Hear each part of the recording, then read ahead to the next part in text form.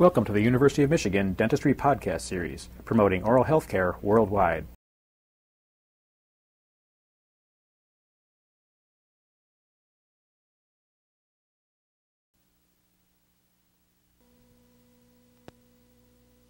I would like to demonstrate the different types of cheek retractors used in intraoral photography. The first type I'd like to show is the metal cheek retractor.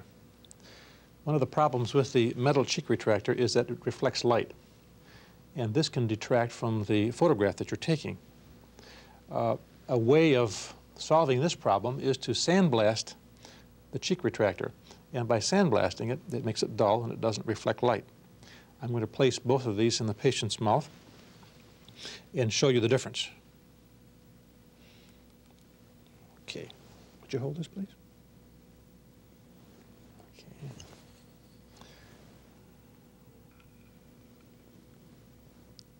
Okay, would you hold this? Now close your teeth together. Now you can see the problems involved here.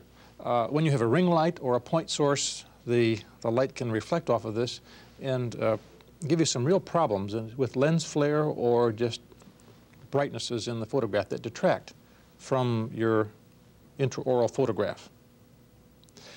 The sandblasting that you see on the cheek retractor on this side, this frosting does wear away, and after it's been sterilized for 6 months to a year, shininess begins to reappear, and then all we need to do is reblast this.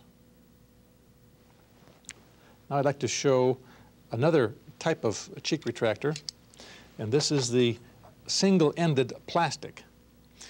And the single-ended plastic is the same as the metal, except it is transparent, shows a tissue through, and this also sometimes can reflect light, but it is much less.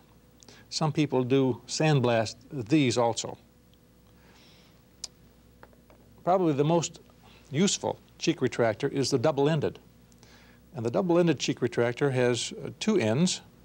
One is the smaller end that's useful for children and for adults with smaller mouths. The other end is useful for adults. Now when you're using a cheek retractor, it's best to rotate the cheek retractor and use the moisture in the mouth to lubricate this as you turn it. And I'm going to place it in and turn it, as you see here. Now would you please hold this? And then we'll put the one in on the other side.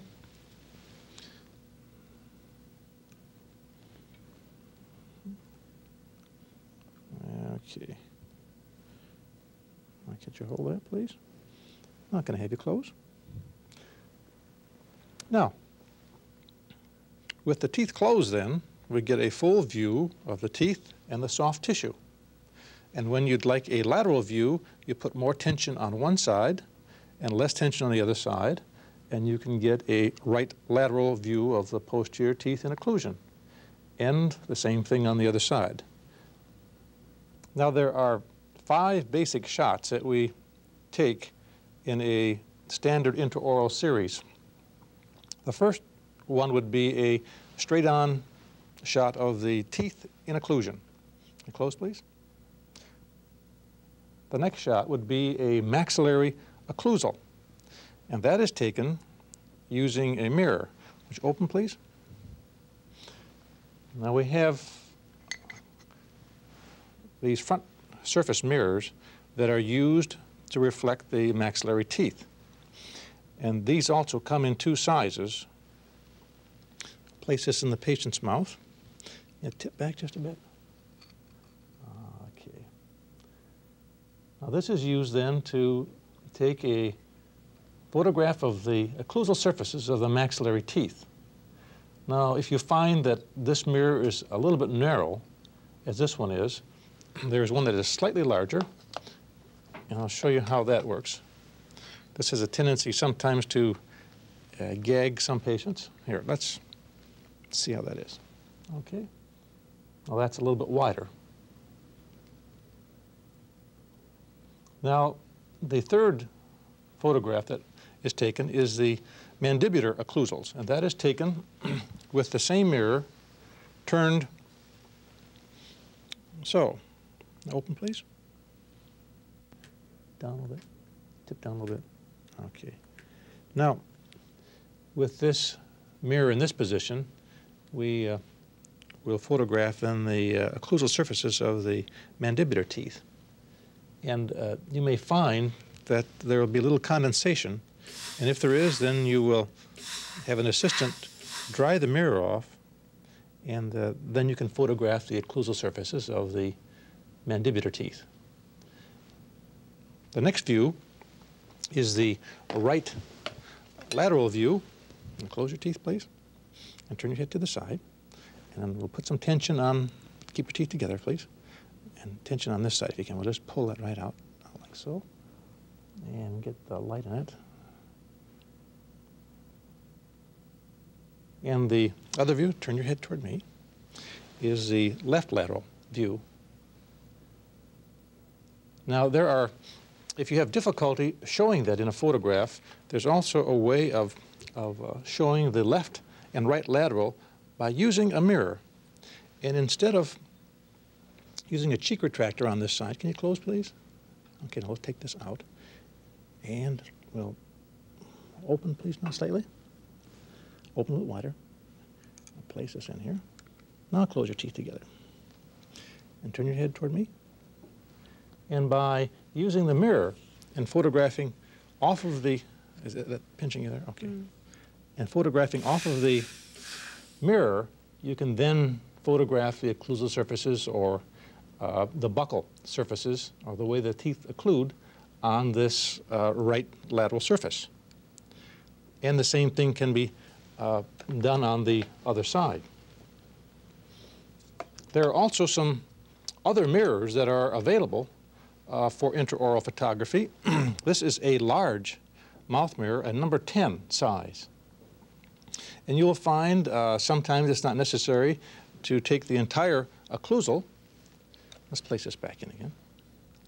And if you would like to show some detail, for example, on the lingual of the maxillary incisors, open please, a little bit wider. A mirror such as this number 10 mirror can be used to show detail in smaller areas. Now here we can see the lingual surfaces of the maxillary incisors. That same mirror then, can you open just a bit, can be used to show the linguals of the mandibular incisors. Also a smaller mouth mirror, a number 5 front surface mirror, can be used to show small details on an individual tooth. And if you'd like a close-up of a restoration, a mouth mirror, as you see here, is sufficient for showing a close-up of a small area. I should mention that all the mirrors that we use are always front surface mirrors. That is, the silver is on the front surface, because if it's a standard mirror where the silver is under the glass, you'll get a double reflection. This is a metal mirror that can be used for two purposes. It has an end that can be used for maxillary and mandibular occlusals, and this end can be used to photograph the lingual surfaces of molars. I'd like to demonstrate how that is done. Open, please. By placing this in the posterior part of the mouth, you can get an excellent view of the gingival surfaces and the lingual surfaces of the maxillary teeth. Also can be turned, and it can be used for the anterior or for the lingual surfaces on the other side of the mouth, even back to the third molar. There are some special problems to consider when we're using front surface mirrors for photographing the oral cavity, and that is, number one, the mirror does absorb some light when we're photographing, and so that we need to increase the exposure. Usually it's half a stop. With some mirrors it is one stop, and this needs to be determined when you experiment with the mirrors that you purchase.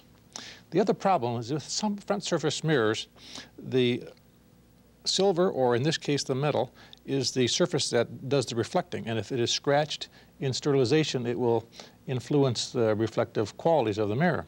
So therefore, with any kind of a front surface mirror, it's best to wash it and then place it in a bag and autoclave it separately. And do not use sterilization where you're sterilizing it with a lot of other sharp hand instruments, because this can destroy the reflective qualities of the mirror. Now I'd like to show the use of another specialty type of mirror, and this is associated with a Deason lens. The Deason lens is available for 2 times magnification, and it comes equipped with a mirror assembly in the front of the housing, and this then can be placed in the mouth, and let's see if that shows. And for photographing an individual tooth, this is most useful. This lens also has a built-in ring light. It has its own light source. Also, when we're taking a direct head-on shot, a frame is used to take the photograph, and I'll demonstrate how we do that. This frame is placed in the front of the lens, and then whatever is included in the frame itself, can you close just a bit, will be in the photograph. And so that is the area of focus, or the zone of focus, and so the photograph can be taken then of that area.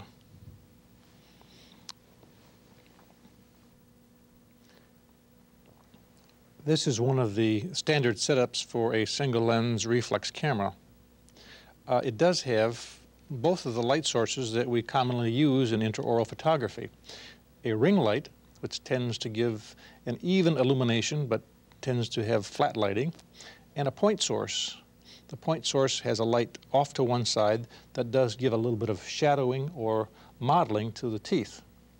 Now, in using the point source, there is a problem when you are taking a lateral shot. One of the standard photographs that I was talking about earlier, can you relax this just a little bit and keep your teeth together. Now, when photographing the right lateral, as here, and you have the point source over to one side, as you can see here, you get a shadow from the cheek retractor and the cheek. So it is necessary to flip this over to the other side to make sure that the light source is on the surface of the teeth, so it's going to project the light along these posterior teeth. And then when we get to the other side, now over here, then the point source is off to the wrong side. So you have to remember, if you're using this type of illumination, to flip the flash over to the other side so that, again, you get illumination on and back into the posterior teeth.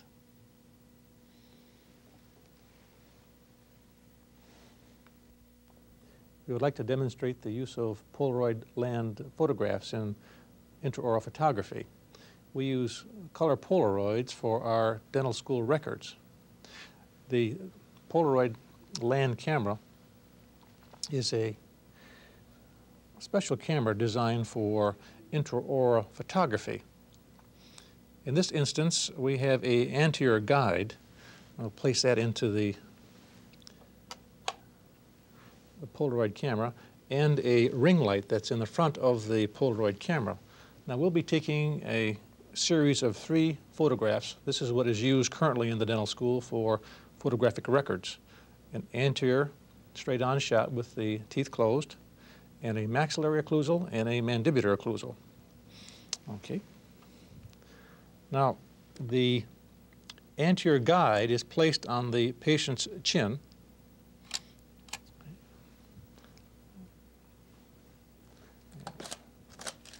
And then the Polaroid film then is timed.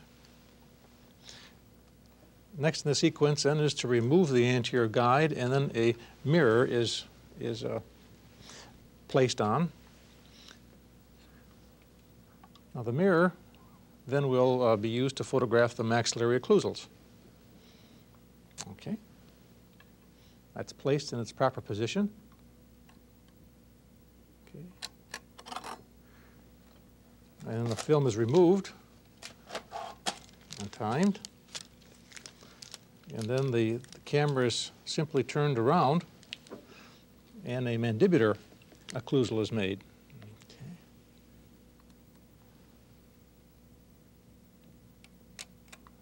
Okay. It takes 60 seconds for the, you can relax your mouth now, for the Polaroid film to develop. Okay. After the 60-second development time, we have a photograph that can be then mounted in the patient's record as a permanent indicator of what the patient was like when we did photograph the patient. This is useful for legal purposes and purposes for identification. You've been listening to a presentation from the University of Michigan School of Dentistry, which is dedicated to supporting open learning and open educational resources. This recording is licensed under the Creative Commons. It may be reused and redistributed for nonprofit use. Please attribute materials to the University of Michigan School of Dentistry and redistribute under this same license. For more information on how this and other University of Michigan School of Dentistry recordings may be used, visit www.dent.umich.edu/license.